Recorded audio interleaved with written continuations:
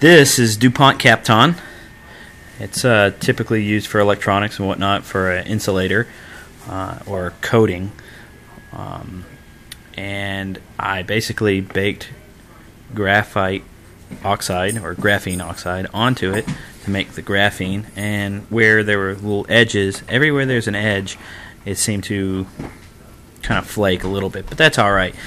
The point is that where there isn't an edge, we got really good all-metric loads and good stuff. Obviously the glass that I use in the background, that does the same kind of layer.